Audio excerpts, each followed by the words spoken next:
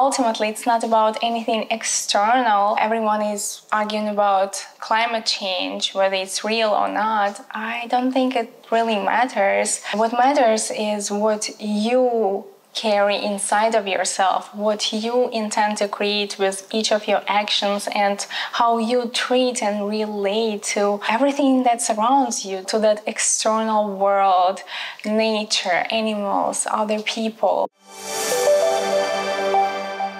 In today's video, I'm going to share with you 10 low-waste habits you can adopt to live more sustainably. The first habit is making homemade cleaners. Homemade cleaners are usually a mixture of some of the following ingredients: wet vinegar, castile soap, lemon, hydrogen peroxide, baking soda, borax, water, and essential oils. I use all-purpose cleaner pretty much for everything.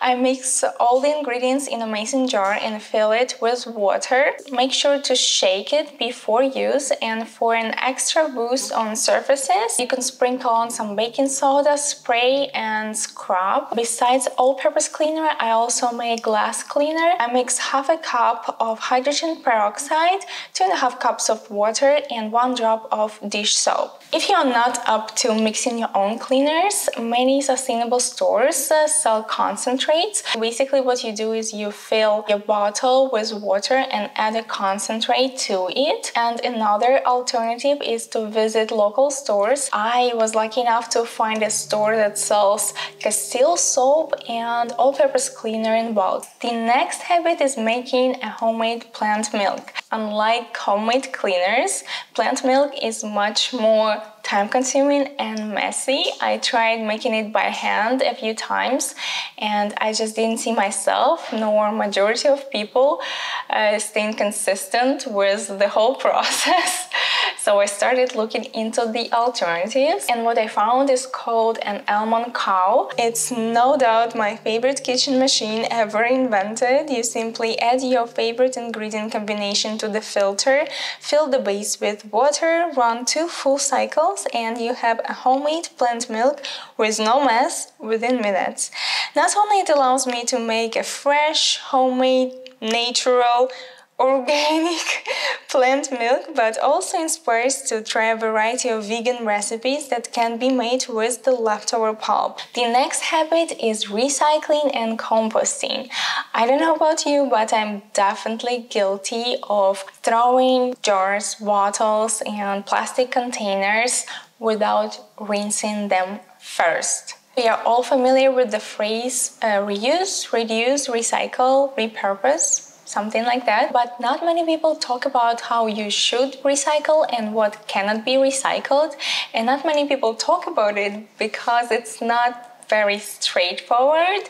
In fact, it's very confusing. I'm far from being a recycling expert, but I did learn some things, and this is what I do. I empty all jars, bottles, and containers, wash and let all packaging items dry before discarding them into recycling bin. I separate plastic, paper, glass, and aluminum. I clean the foil, let it dry, collect until I have enough of it to make a bowl, and then throw it in the recycling bin. I use a composting service for food waste and other compostable items like diapers, dental floss, occasional PLA containers, and anything else that can be industrially composted. The next habit is shopping wholesale. Shopping in bulk is another way to use less plastic and create less waste. Bulk is referred to food that is sold in scoopable containers without packaging. You can get dry goods like flour, sugar, nuts, seeds, grains, pasta, beans, granola, dried fruits, and even spices. Besides dry goods, you can buy honey, vinegar, oils, cleaners I've mentioned earlier, dairy, soap bars, and loose leaf teas. This is what you need to do to get started. The first step is to prepare your zero-waste shopping kit. You will need anywhere between 2 and 5 reusable grocery bags, up to 10 produce bulk bags, be they plastic or cloth ones, as well as some glass bottles and jars. The next step is to find a bulk location. Most grocery stores have the bulk section in their health food aisles, but there are also bulk co-op-like shops that focus on natural, healthy, and local food. The next step is to plan your zero-waste shopping ahead. If you want to shop zero-waste, you either need to carry your shopping kit with you at all times, or you need to plan your shopping ahead. Because I'm a terrible planner, I had to make a habit of carrying my bulk necessities with me at all times. And now that I'm a mama, I very rarely go outside without my baby, and my baby usually comes with the stroller, and the storage room in the stroller is where I keep all my bulk necessities. The next habit is an odd one. It's collecting jars. Besides reducing packaging waste, the point of collecting these jars is to create an aesthetically pleasing environment in your home without an extra cost. This is another project of mine that I've been working on and documenting for over 6 months now, and as soon as I'm happy with the final result, I'll be sure to share the transformation. The next habit is shipping sustainably. Since we've already established my hoarding tendencies, jars aren't the only items I collect. I also keep and reuse shipping boxes that I get from shopping online, and I keep them so I can easily and efficiently get rid of other possessions. Another tip about sustainable shipping is tape. You don't want to use plastic tape. I'm so glad my plastic tape is almost gone, and from now on I'm going to be using this paper tape instead that is both recyclable and compostable.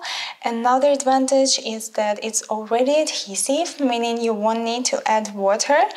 And if you want to completely step up your shipping game, you could get a thermal Duma label printer.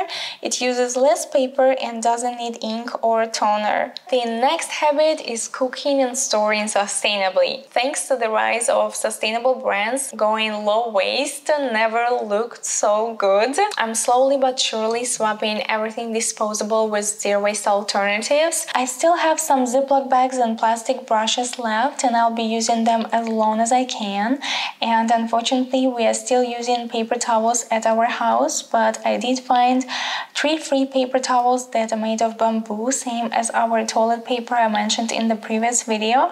It took me about 2 months to change the habit of constantly reaching out for a paper towel, and it's mind-blowing how strong these habits get. And unless you eliminate it altogether, in this case stop buying paper towels, you will need to put effort in changing that habit. These are some of the swaps to consider. Try swapping your Ziploc bags with reusable glass or metal containers, stasher bags, veggie huggers.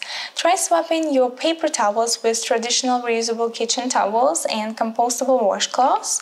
These can be washed hundreds of times along with your laundry or in a dishwasher. Try replacing your parchment paper with a non-stick silicone baking sheet that not only reduces waste but also eases the cleaning process. Try replacing your plastic brushes with bamboo brushes. Try biodegradable dish soap pouches, hard dish soap bars, or buy soap in bulk so you can refill at home. Try replacing your regular dishwasher tablets with the ones that come in a zero-waste packaging. I use drops.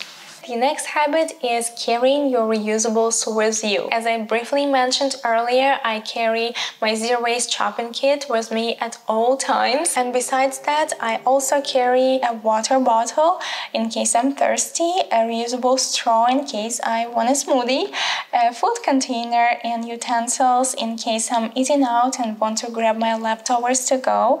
And I plan to also include a reusable cup later when the virus restrictions loosen up a bit more. The next habit is eating less meat and dairy. Some believe that eating meat made us intelligent, so let's use our intelligence and notice that the only constant in the evolution of life is change. And the question is, will we be able to evolve and become more conscious or sink back into the unconscious? Nowadays, most people are over-consuming meat and other animal products. According to our world in data, meat consumption tends to rise as we get get richer. So it's not about needs, it's about wants and availability. As a global average, per capita meat consumption has increased approximately 44 pounds since 1961. The average person in the United States consumed around 194 pounds of meat in 1961 and 273 pounds in 2017. This increase in per capita meat trends means total meat production has been growing at a much faster rate than the rate of population growth. And between 2019 and 2024, meat consumption is expected to rise due to population growth and rising incomes in developing countries. I'm not saying everyone should go vegan, everyone has the right to choose for themselves, but what I'm suggesting is that bringing balance is crucial both for you as an evolving conscious being, the animals, and Mother Nature. And the final habit for today is regressing back to the old way of doing your laundry. There are levels to an eco-friendly laundry routine. I personally don't have enough awareness and motivation at this point to go all the way, but I improved a couple of things in my laundry routine. I sort laundry by color and texture. I do only full loads and use a plastic-free natural laundry detergent. I wish I air-dried clothes, but I guess this will be my next step towards sustainability. When it comes to detergents, I've tried True Earth, package-free, and Nature's First, and I loved Nature's First the most. It works well as a detergent as well as a stain remover. I also use the stain remover stick. It does wonders with all kinds of stains, even a year-old ones. So that's it for today. Thank you so much for stopping by and watching this video. I hope you learned something new, and if you did, please like this video, say hi in the comments below, and consider subscribing for more videos on conscious living and minimalist motherhood. Thank you so much, and I'll see you in my next video. Bye bye.